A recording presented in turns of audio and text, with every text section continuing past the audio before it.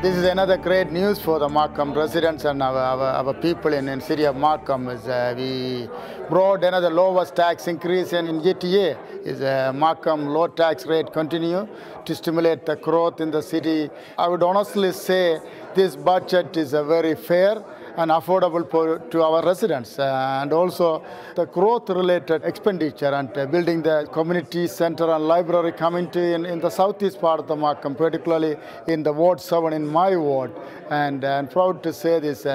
This is without cutting any services, without cutting the soap services, and we brought the second year in a row 1.5% tax increase.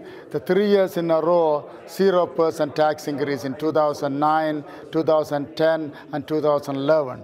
The 1.5% tax rate increase represents a total increase of only $16.60 for the year, or about, I would say, is $1.39 per month in property taxes for the average Markham homeowner.